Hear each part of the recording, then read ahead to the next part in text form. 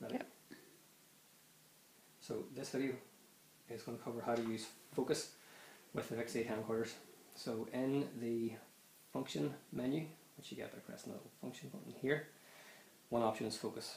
And actually to access these, you need to make sure that in the home button you've got the camera mode set to manual, so you can actually mess with all this stuff.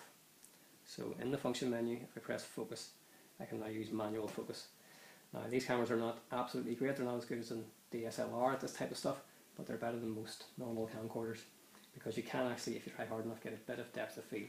It's important to note, however, that depth of field can only really be done if you're reasonably close to the subject. So as you can see in this video here, my subject, the teddy bear in front, is fairly close to the actual camcorder. I wouldn't really be able to get the teddy bear in focus and the background blurry if I'm very far away from the subject. So when you normally go into focus, in most camcorders it's set to infinity, which as you can see in this image here, I know it looks very blurry probably on your screen, but everything in this image at the moment is is all kind of in focus. If I wanted to have just the teddy bear in focus, I need to adjust using this button to bring the focus closer to the camera. Now you have to be very precise about using it. If you go too close, then everything goes out of focus.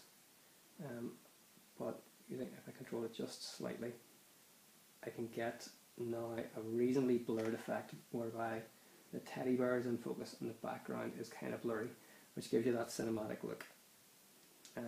So if you use that and then start filming, obviously, your image will look fairly well sort of cinematic. So if I press record now, I'll set my shot up properly and it'll look pretty decent. And then obviously press stop record to stop recording.